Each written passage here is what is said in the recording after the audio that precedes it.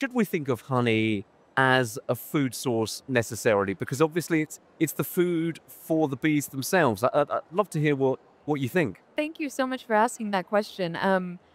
As a beekeeper and bee advocate, I actually don't harvest and sell my own honey. And that's a question I always get is, you must have so much honey. Do you sell honey? The bees have honey. Yeah. The bees make the honey for their food when we're in a dearth, when nothing is in bloom in winter, and we can't understand, we don't know what the weather is going to do, especially now with climate change and extreme weather events.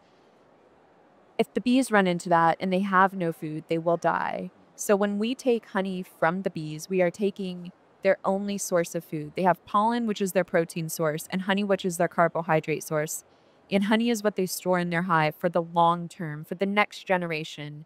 The bees gathering nectar today won't even eat the honey from that nectar. That's for the next generation of bees.